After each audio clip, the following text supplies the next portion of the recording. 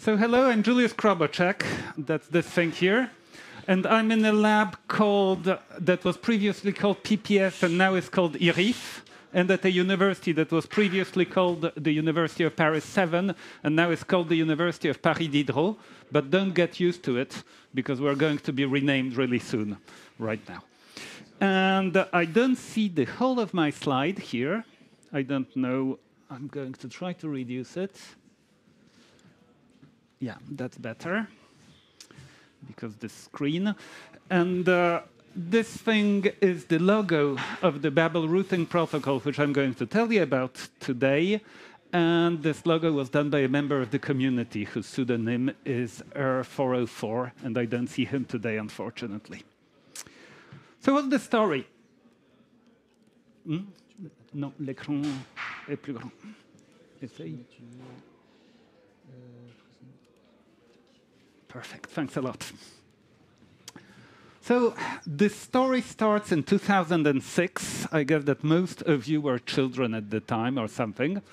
And at the time, we were really excited by mesh networks.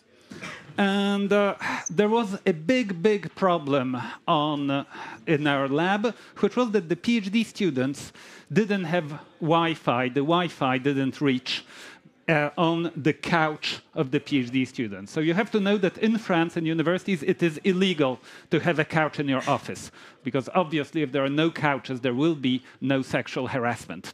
So I remember that the PhD students brought the couch into their office by night, on the night between Saturday and Sunday, and hid it carefully behind a steel cabinet. And the result was that the Wi-Fi didn't reach the couch, which obviously makes the couch completely pointless. What's the point of having a couch in your office if you cannot access the internet? And at the time, I had just learned about mesh networks. And so what I did was to buy 3 home routers, the nice white Asus boxes that some of you might remember. I reflashed them under OpenWRT, and then I bought a bottle of whiskey and went to speak with our administrator. So I always wonder how people who don't drink manage to get things done. According to me, that's completely impossible. And so after drinking a large part of the bottle of whiskey, he gave me the right to use one Ethernet jack, but the Ethernet jack was in the conference room. And the topology was such that the conference room is somewhere down there, and reaching the couch was difficult. And so I installed OLSR, and I decided to set up an IPv6 only OLSR network to get Wi-Fi, thinking that that will force our students to use IPv6. And it sort of worked, but not really very well. So first of all, OLSR, I know about ETX. OLSR uses shortest hop routing.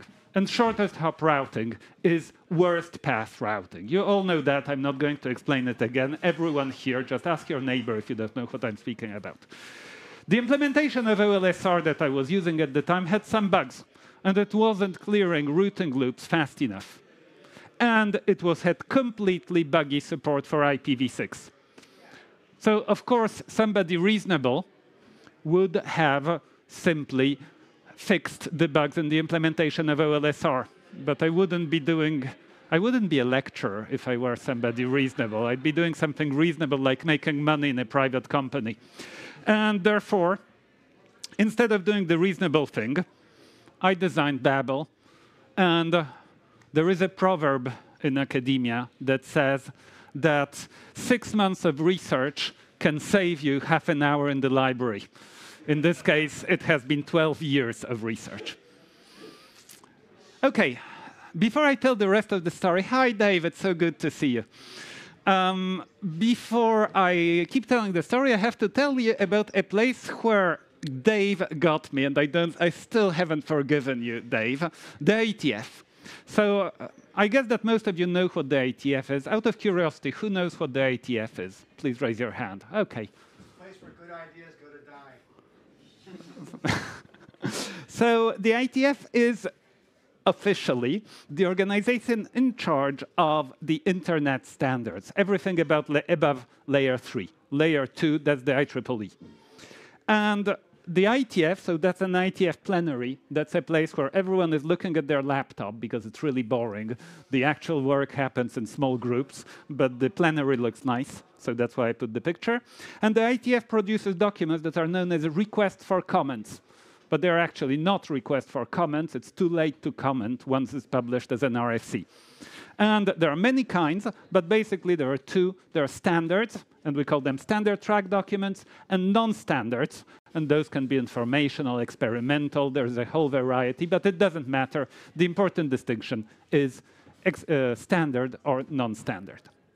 Now back to my story. So when I did Babel, I wrote it down because that's my job to write stuff down. And so I wrote it down in great detail. And then Bob Hinden contacted me and said that would make a nice RFC. So I spent 6 months answering to reviewers. And at the time, I thought it was a lot, getting it published as an experimental RFC, which came out in 2011. And in 2015, we had a minor war at IETF. Basically not Vietnam War scale, something just a little bit more modest. And after the small war, we won, and the HomeNet working group at IETF decided that it would depend on Babel. And here, big administrative problem. Babel is not an IETF standard. How can an IETF standard depend on a non-IETF standard? So we ended up in a bar with all sorts of important people. Some people said, but we can make an exception. Some people said, no, we won't make any exceptions because I'm the boss here, because IETF is really democratic. AA, initials AA. And at which point, they encouraged me to agree to work together with the IETF on making Babel an IETF standard. And I thought, that's easy. We already have a ready protocol, we have a ready document. We take the document, we proofread it, we put the IETF stamp, and in 2019, that was 2015, we're almost ready to publish. Cross fingers. Right now, I'm going, I have half an hour, right? OK, so I'm going to take 10 minutes. The slides say 15, but I'm going to take just 10 minutes to tell you a little bit about the technology behind Babel. So if you hate mathematical formulas, just think about something pleasant. OK, no, you can stay, Dave. Just think about something else. So think about something pleasant, and I'm going to say. So technical summary, Babel is a loop-avoiding distance vector protocol. Distance vector protocol means like RIP. And loop avoiding means without the problems that RIP has. And since I'm a scientist, I started by having a correctness argument for Babel. And then I designed the protocol around the correctness argument and found out what is the set of axioms that a network has to satisfy.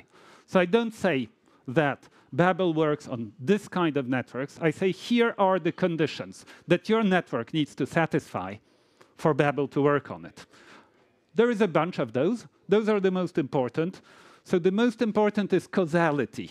Causality says that if you send a message, the message is not received before it was sent. It doesn't say that messages arrive in order. It doesn't say anything like that. It just says that a message never arrives before it has been sent. If you like technical formulae, it means that the happens before relation is acyclic. Okay, if you have a network that is not causal, I would like to have a look at it, because that could be interesting. There are some other axioms that are a little bit more technical. And so we have a number of well-defined and fairly weak assumptions about the network and the metric we're using. And this has some very important consequences. It makes Babel easy to understand, because you know what you're assuming, you know what you're trying to make work. It takes about 20 minutes to understand the principles behind Babel. It takes about 45 minutes to fully understand the protocol. Okay, I'm trying right now to do it in 10 minutes. We'll see whether I manage. It's easy to implement. So the record right now is Marcus Stenberg, who did it in 2 nights at a conference. Okay, and I would like to also mention Toke Høyland Jørgensen, who is the guy, the partner in crime of this gentleman here. Have you heard of the buffer bloat project, okay, it's him and another guy. And Toki is the other guy. You'll remember him because he is the person with the most slashed O's in his name that I've ever met. And Toki did it in 5 days during Battle Mesh. Okay, that is something of an achievement, and that's, I think, the best implementation of Babel. It's better than my implementation. It's robust. It's robust because you've built a network, and you know how networks. You start your network thinking, oh my, it's going to be really well designed and clean, not like the other networks. And then the network grows organically, and suddenly you find out it's a mess. Well, even though your network is a mess, it probably doesn't violate causality and the other properties we have, so it has a good chance of making Babel work. And it's extensible, because when you're extending something like OSPF or OLSR, you have to be very careful. What am I breaking? Well, in Babel, you know what the assumptions are. And as long as your extension doesn't violate those assumptions, then it has a very good chance of working. So it's a loop-avoiding distance vector protocol. It uses the distributed Bellman-Ford algorithm, which I'm going to describe in a second, and it has additional mechanisms that avoid loops, because naive Bellman-Ford creates transient loops in the network. So people often think that things like OLSR or OSPF don't do routing loops. Here's an example of a routing loop in OLSR. So I have a very simple topology. I have 2 good links and 1 bad link. And so B is routing through A. Now something happens, and all that I've changed is that the link from A to S, instead of being of metric 1, now has metric 5. Nothing else has changed. It started raining or whatever. Well, in this case, A is going to realize that the link to S is bad and route to B. But B doesn't know it yet before flooding has happened. And so B is still routing through A. Bang, you've got a routing loop. It will go away as soon as the control traffic goes from A to B. But because your packets are going in a loop and you're on a radio link, well, the data packets going in the loop are interfering with the propagation of your control. And so the loop is going to take some time to clear. Now, in Babel, that doesn't happen. In the same situation, A will wait. Things will happen in the right order. First, B will switch, then A will switch, and not the opposite. OK, distributed Bellman-Ford. You know distributed Bellman-Ford? So here we are interested in this topology. All the links have cost 1, and we are routing to S. Every node maintains 2 variables for every destination. 1 variable that says what is the estimated distance, and 1 variable that says through whom we route. Initially, everyone says, I don't know how to route to S. S routers knows that it's at distance 0. S announces to all of its neighbors, hey guys, I'm at distance 0. So A goes, hey, I'm at distance infinity. If my neighbor is at distance 0, that means that by going through S, I can be at distance 1. And so it installs a route through S and announces to its neighbors in turns, hey guys, I'm at distance 1. It doesn't say through what. It doesn't announce the route. There is no flooding. It just says, I'm at distance 1 now. And B and C go, hey, if A is at distance 1, then we can be at distance 2 by going through A. Bang, we're done. We've converged in just 2 iterations. Time proportional to the diameter of the network. You cannot do any better. That's beautiful. We're done. The problem of routing is solved. Let's all go home. That's the algorithm. And now something happens, and this link breaks. Somebody unplugs a cable. At some point, A will realize that it can no longer go through S. But then B still thinks it's at distance 2. Is it B? Yeah, it's B. So A goes, well, I can no longer go through S, but B is telling me he's at distance 2. And so A switches to B, says, now I'm at distance 3, going through B. So what's happening? A is sending its packets to B, B is sending its packets to A. And at some point, B goes, hey, A is no longer at distance 2, it's now at distance 3. I'll go through C. That's a better route. OK, we're going to keep increasing. You know how you go to a party and you say, hey, have you seen Dave recently? Yeah, somebody told me he was going fine. And then the same person will ask you, have you seen Dave recently? Yeah, somebody recently told me he was doing fine. And you keep exchanging the same information about Dave being fine, but you actually never confirm it with the source of the information. OK, I'm glad I see you, Dave. And now we have actual data, concrete, provable data. I'm at distance 1 of Dave. And in this case, we have this kind of mutual deception going on between the different nodes. And the tragedy is that during this phase, known as counting to infinity, we have a routing loop, and therefore, all of your radio bandwidth is saturated with the packets going round and round and round the loop. It will eventually clear. It will clear when the distance, which increases every time, reaches infinity. And the choice is to choose a small value of infinity. OK.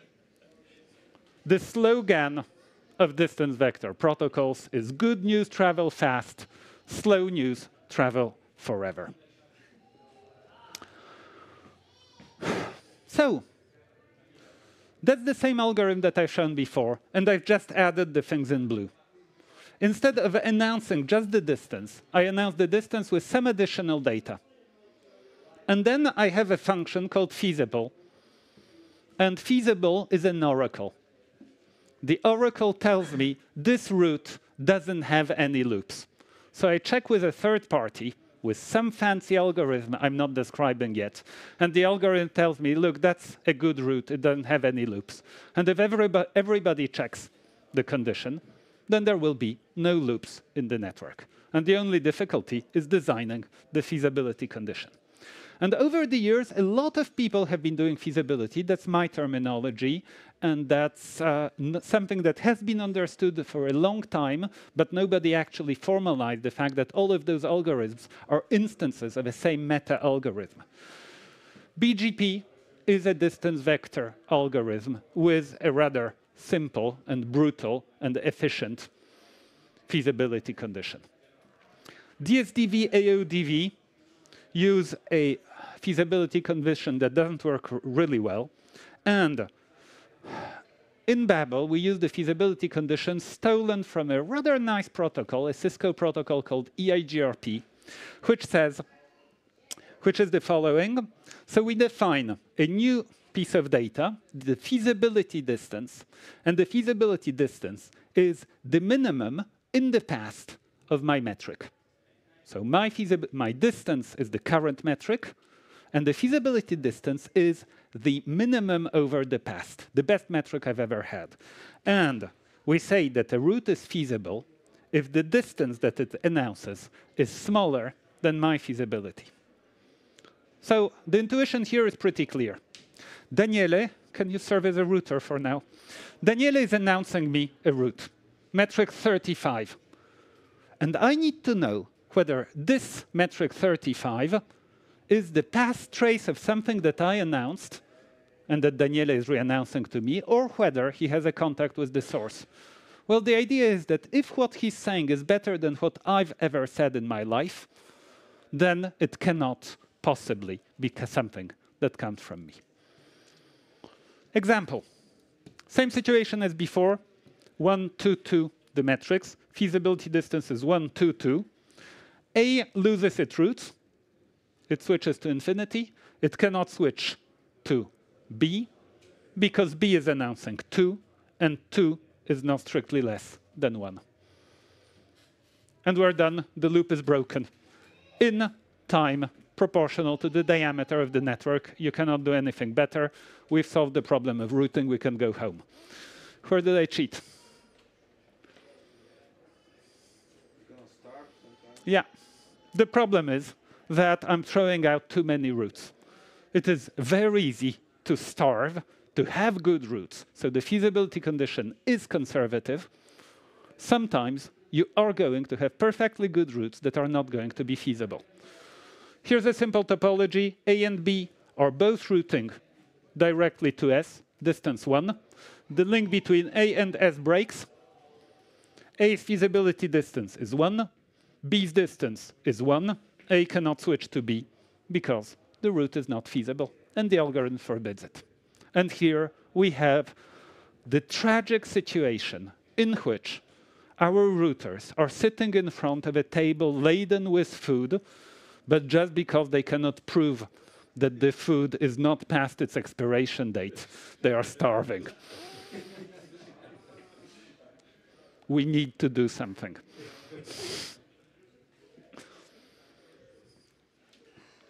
So let's solve starvation. And what we do in Babel is that we'll use sequence routes. So every route is equipped with a datum that we call a sequence number. And the sequence number is a strictly increasing integer. And a route, we say that it's better than another one if either it is more recent, it has a higher sequence number, or it has a better metric. Okay, so I always accept more recent routes, even if they are not feasible. The proof of correctness is exactly the same. Here's an example. S, same example as before. S is announcing a route with sequence number 1. Okay, B and A have gone with sequence number 1, received routes with sequence number 1, so their feasibility distances are sequence number 1, distance 1. Okay, now this link breaks. A is not allowed to go through B because 1, 1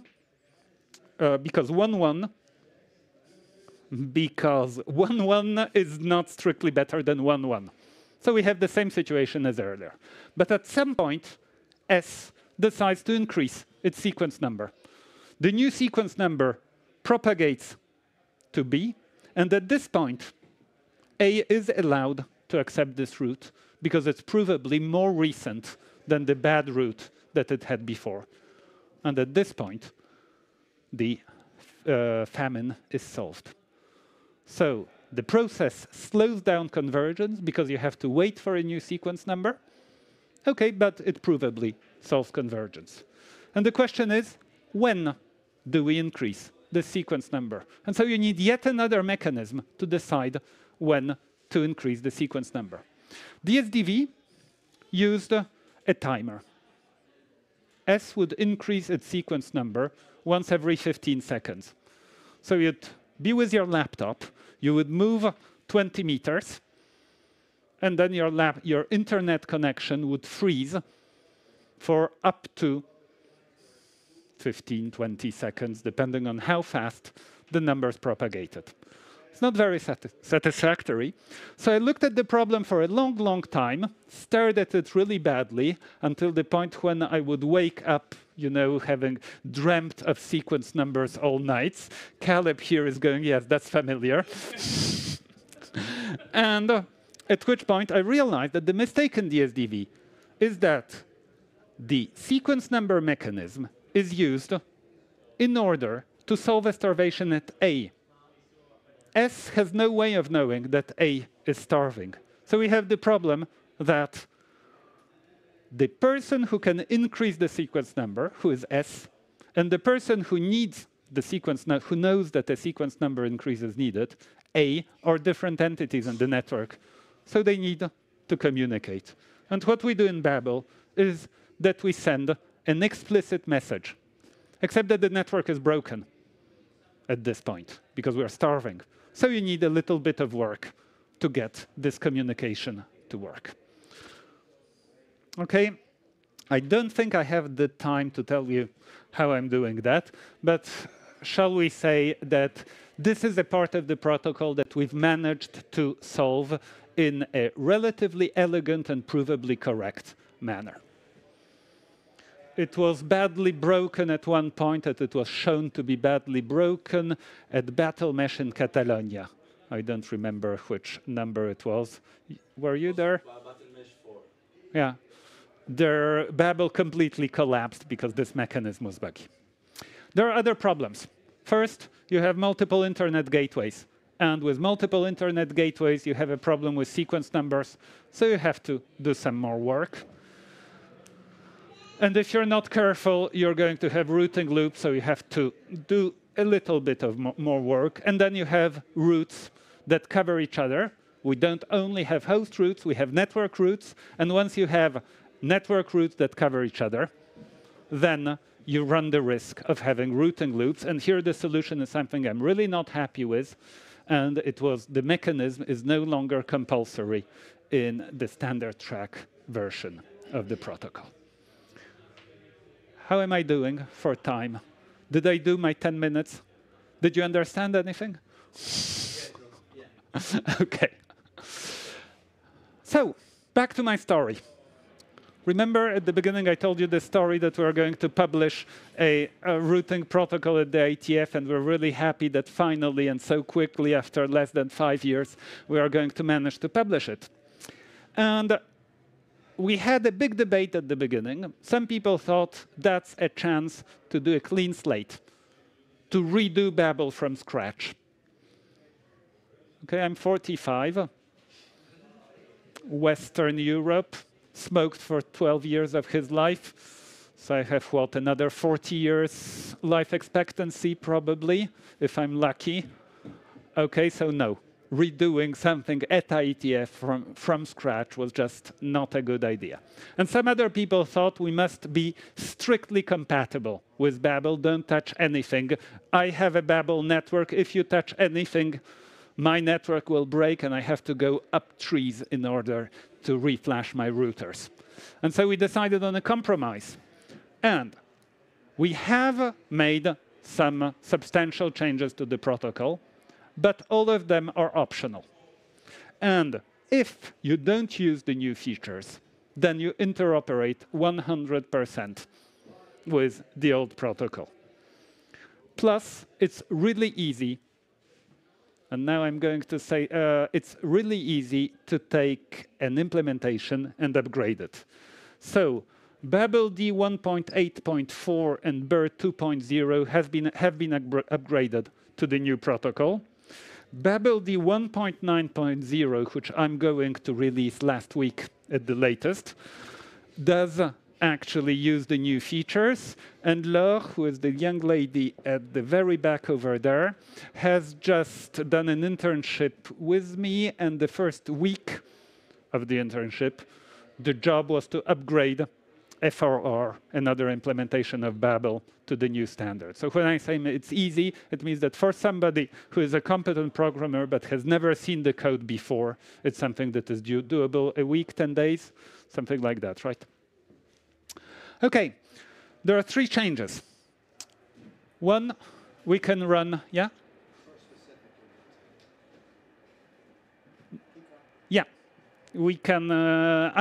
David's saying that I'm lying. OK, but that's because he uses an extension to the protocol which has changed. The truth about the core protocol is the truth. I'll come back to that. That's a good point. So the changes from the experimental protocol is that now we can run over pure unicast. That there are 2 mechanisms, mandatory sub-TLVs and the packet trailer, that make the protocol more extensible, things that we felt the need for with some experience. So first point. Normal Babel uses a mixture of multicast and unicast for the control traffic. And some people want to run Babel over pure unicast. There are good reasons for that. There is Antonin, who is the gentleman over there, who likes to run Babel over DTLS.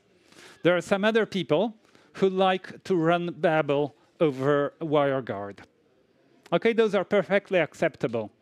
They're perfectly acceptable applications, and those protocols don't support multicast. And so in standard track Babel, we have different modes of operations.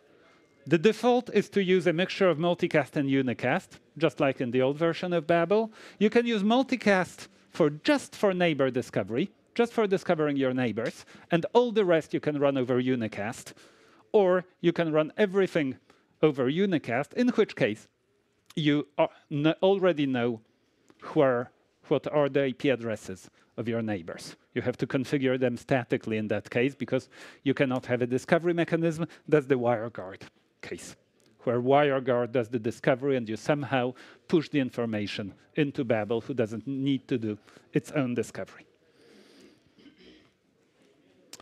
Mandatory sub-TLVs. So Babel is an extensible protocol, and extensible, the main mechanism is that a TLV, a piece of data in a Babel packet, if you don't understand it, you ignore it.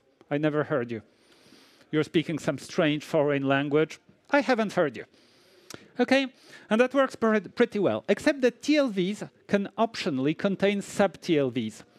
And if you don't understand the sub-TLV, you throw out the sub-TLV, but you keep the enclosing TLV.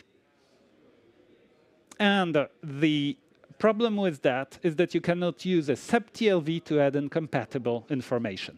So what we've added in the standard track Babel is the ability to put a bit in the sub-TLV that says, look, if you don't understand this sub-TLV, then throw out the whole TLV that's inside. So to give you an analogy, I put a bit in every word that says, if you don't understand this word, please throw out the whole sentence, because this word is not. And it changes completely the meaning of the sentence. Okay, and that makes a lot of things much, much easier. From a theoretical point of view, it doesn't change anything. From a practical point of view, it simplifies the life of the extension developer dramatically. And third thing, we've added a packet trailer to Babel packets, and the packet trailer is used for cryptographic signatures.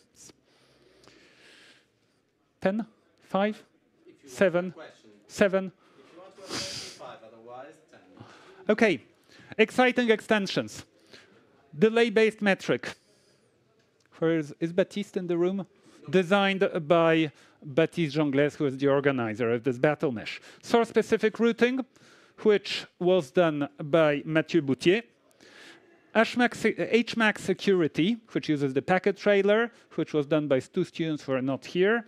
And DTLS security, which uses Babel over unicast. And this guy is not the only person guilty for this extension, but he's done way more than half the work.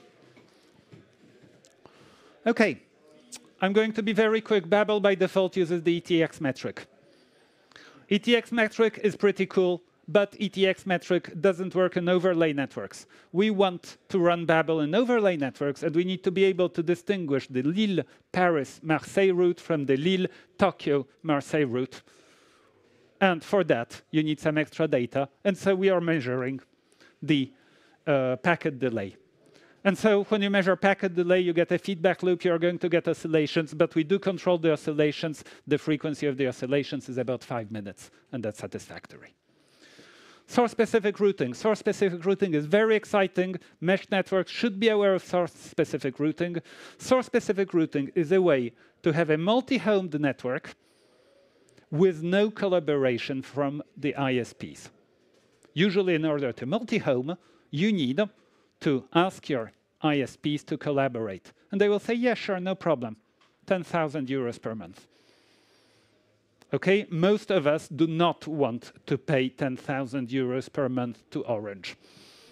So we don't. And we need techniques for multi-homing that require no collaboration. And that is what source-specific routing is about. But I'm going to skip it. And source-specific routing has been originally implemented by Mathieu Boutier back in 2013 and extensively reworked using mandatory sub-TLVs in Babel D 1.9.0 using the new extension mechanism. And that caused a lot of grief to our friend Dave, who had to go up a number of trees to update all of his routers. But the technical advantages for us are so huge that we have taken the risk of worsening our relations with Dave. I lived and I have 5 uplinks to the internet. You could have thousands spread across your mesh so you survive a disaster tolerant situation. Security, I'll finish. I have 2 slides left. Security, we have done plenty of exciting work on security. I've mentioned Antonin. I have mentioned the trailer mechanism. I have mentioned a lot of things. I'm not going to give you any details. That's compulsory for being at IETF. I'll tell you something. Forget about all the Babel security mechanisms. Just put WPA2 on all of your links. But that's not acceptable for IETF, because IETF want security at the application layer, at the IETF layers. And they are right for one reason. There is no such thing as Ethernet security. 802.1x is a lie. It's a ripoff. Okay, there is no way to secure an Ethernet if people have access to the Ethernet jacks, and therefore they're right to require a security mechanism. We have 2. They have different properties. They have different trade-offs. Thank you very much. And to everyone who has written to me, I promise I'm going to make a release really soon now. Thank you very much for your attention.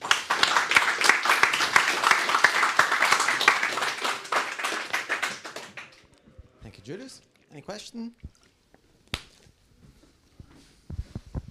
I didn't really understand the point about sub-TLVs and how much does it impact stuff. Also because my understanding is that you are not propagating any message in Babel, or are you?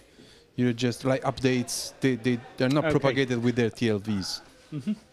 I'll give you an example that's easy to understand. Suppose I'm announcing TOS routes. Okay, so you have your community network, and what you want is that the community network does give priority to voice over YouTube cat videos. So what your users do, and we're assuming here that all the users are trusted, they put a bit in the packet header that says this is voice. And so you carry the voice even though your network is drowned in YouTube cat videos. And then you decide to announce a route over a good link that is only for carrying voice. And suppose that I'm announcing and saying this route is restricted to voice only. If you take the announcement, drop the restriction, you are going to push YouTube traffic through me. So with this information, I want to say, if you don't understand this piece of information, drop the whole update. And that's what the mandatory bit does. So basically, now the not updated router will actually save some added information to the route, and it will propagate this information even if it doesn't know what this information is. The non-updated router will ignore this route. So you have a default route that all the routers understand, a route specific to voice, and what you want is that the routers that don't understand TOS ignore the voice-specific route and push everything through the default route.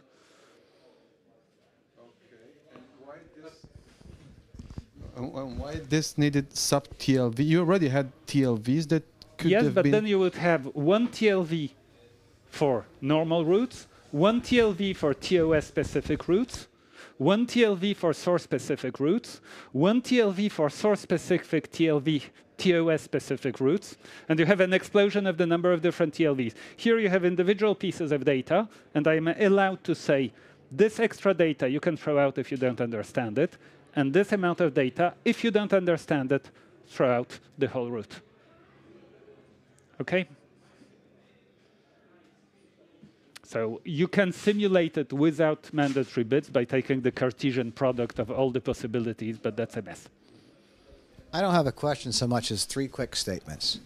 One is... I don't believe you. What? On the quick bit. Source-specific routing is a wonderful way of building a fault-tolerant mesh network. And if you aren't using it already, please give it a shot. The address distribution problem for IPv6 needs to be solved separately, but for NATed routes, it works beautifully. Second piece, HMAC authentication is also very helpful in the case of an attacker against the network. You can at least begin to secure your routers against someone deciding arbitrarily to announce 8.8.8 or a default route if you use that. The third one is my network. With 1.9 finally ready, I could use some help in California and climbing some trees. If anybody would like some free housing and a yurt to stay in, contact me later. Thanks.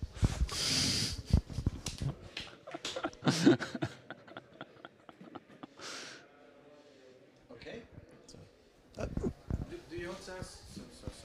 Do you also have some kind of like key management in mind to use HMAC or whatever, or you just put in there the place for signature and Okay, do that's you it? want the official version or the truth? Both? Okay. The official version is that HMAC is a simple protocol that does symmetric keying, static symmetric keying only. And that if you need anything more, you should use Babel over DTLS. Okay? And the reason I'm saying that, and I'm being very clear in public that this is the case, is that I wanted to get published. It's been 4 years of my life, and I'm not sure I will ever finish if it doesn't finish. In truth, we don't know. So the protocol is designed so that it supports multiple keys that you can do so that you can do automated key rotation. And I don't know yet whether it is suitable for having a key rotation mechanism or perhaps some Diffie-Hellman style key negotiation mechanism within it. And how far do we want to go in that direction? My opinion is that this should be done outside of the Babel protocol, that you should have a different key exchange mechanism and not do it in line, in band within the protocol. But we haven't experimented with that yet. Do you want to send me any interns? No. Are you familiar with what Axel did with Samtor? With? Axel Neumann, you know him, the guy that develops BMX. Yeah. Then he has a new version of BMX that is called, well, BMX 7, I think, with support for something that is called Samtor, which includes also a key negotiation algorithm that within the protocol. Yeah. So I haven't seen BMX 7. I've spoken extensively about version 6 with Axel, and my opinion is that what he's doing is extremely smart. Is really extremely smart. There are a few ideas that I really found very, very interesting in what he's doing, but I think that he's overloading the protocol. There is one property that people tend to neglect, which I think is very important. You cannot speak of doing free software if you don't have this property. We always neglect implementability of our protocols. Implementability is a very, very important property. I mean, we claim that we want to be using free software and that it's important for us to use free software. Well, if this software is so complicated that nobody can understand it, then the fact that you have the source code doesn't help you much. Okay? And the property that Babel can be implemented by a genius in 2 months, and by a different genius in 2 days, and by a different genius in 5 days, is a property that I deeply care about, and that I'm not going to break. So key management is not something that I would like to see within the Babel protocol.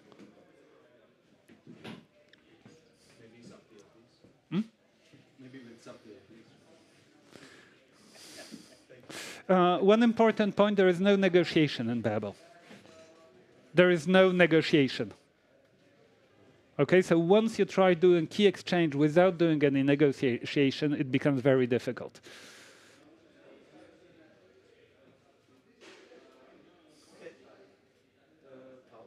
Yeah, we have a question from the webs. In the Matrix room, a user Subab asks, does Babel support MIMO radios for diversity routing now? Okay, I deleted those slides from my talk at the last point. So, Babel supports. So, one thing that we've experimented with is a very interesting metric due to Benjamin Henrion, who should be here tomorrow. Pseudonym in IRC is Zubab, for those who know him. That's his question. So it was originally his idea that Babel should be able to choose routes not only depending on packet loss, but also on whether they self-interfere, whether they use the same frequency, radio frequency, multiple times. And I implemented his idea, and I spent way too long trying to show that it works. And I never managed to show that it works.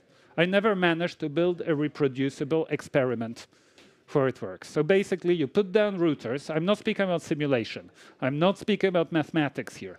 I'm speaking about actually testing it with actual Wi-Fi routers. And so you lay down your routers, and then it's 4 a.m., and you are able to show that it's perhaps a little bit better than normal Babel. And then 7 a.m. arrives, and suddenly there is no difference because your neighbors are using their Wi-Fi, and the amount of external interference completely drowns the tiny, tiny difference that you can measure.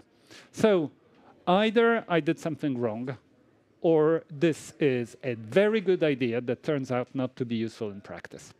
So it is supported, but we're not using it because we never managed to show that it's useful.